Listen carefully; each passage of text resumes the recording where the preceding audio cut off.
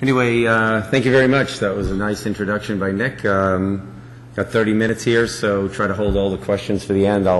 If we have a little time, or I'll be outside. The title of today's lecture, Regenerative Techniques for Non-Surgical Spine and Joint Repair, including Prolotherapy, PRP, and BMAC, and we'll go over all that. Just a little on myself. I am, as he mentioned, both a board-certified medical physician, board-certified by the American Board of Family Medicine, and a diplomat from the American Board of Chiropractic Examiners with licenses in several states. I'm also an assistant professor at the University of Wisconsin, where there's the only course taught on prolotherapy, as well as a preceptor physician for the Southern California University of the Health Sciences. Actually, it's the Los Angeles College of Chiropractic. So, we're going to talk right away. What controls joints? Excuse me. A little water here. What controls joints?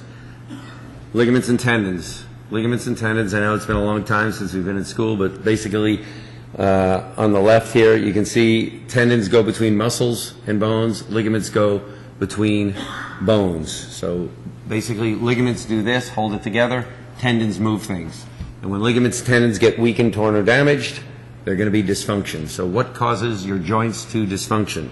By the way, joints are also peripheral joints, meaning shoulders, elbows, knees, ankles, but also the spine. That's also a joint. So basically, as this little schematic shows here, weakened, torn, or damaged ligaments and tendons, starting up top, lead to excessive joint motion. Then you get increased pressure and pain. You get decreased range of motion, arthritic changes, arthritis, joint-itis, inflammation. Then you get more strain on the ligaments and tendons, and then they get more weakened, torn, or damaged, and it keeps going round and round. And we're here to show you what can make them stop. So these are some of the common treatment cycles. Obviously, us here are all into alternative therapies, but you have joint pain. It can be acute or chronic. They'll tell you to take NSAIDs, nonsteroidal anti-inflammatories, the Motrin, Naprosyn. I can't tell you how many side effects they have.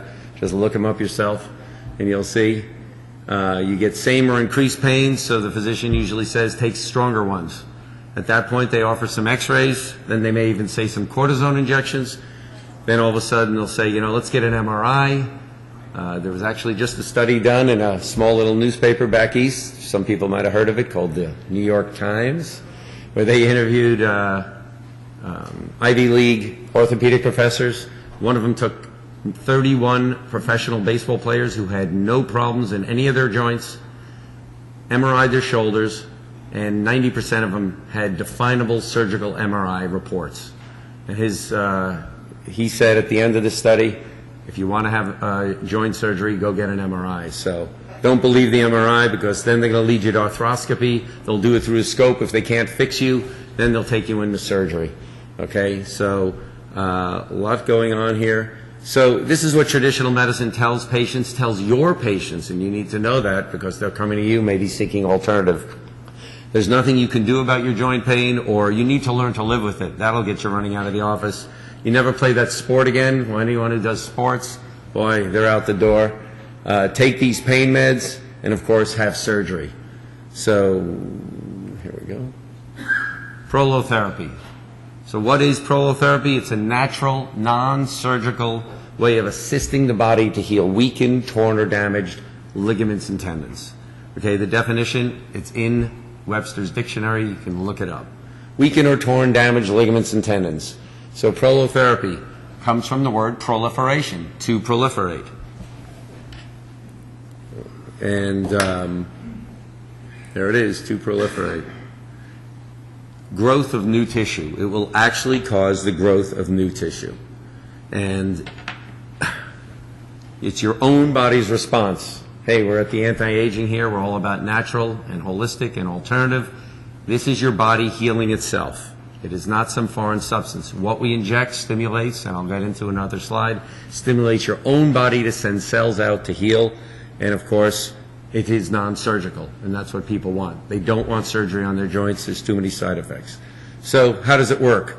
It stimulates an area. We inject a substance, and I'll get into what that is, that tells the body there's a problem. It initiates a response. The body sends white cells and platelets to that area, which bring growth factor. Okay, the white cells and platelets are in growth factor. You get a proliferation. It starts to proliferate, that ligament and tendon. Okay, their healing takes place, and finally there's resolution. The joint functions well again. Okay, stages of healing. You have an inflammatory stage. You have an early and a late phase. Basically, we're causing a small micro, not macro. I tell patients in irritation, they don't like to hear the words inflammation, but a small inflammation microscopically in a small area that gets the body to start to attract the cells, and then once it attracts the cells, you get this proliferation phase, and then you get a maturation phase. That inflammation phase takes about 2 to 4 days. The proliferation gets really good proliferation in about 2 weeks, so I see patients about every 3 weeks. You can see them every 6 weeks or every year, but every 3 weeks is a good thing. We don't want to see them less than that, maybe 16 to 18 days, but we don't really want to see them less than that because you really need some good, significant proliferation. Maturation, which is at the end, can continue even up to a year, and this also holds true for PRP. The growth phase will continue on and on and on. It doesn't stop when the injections take place.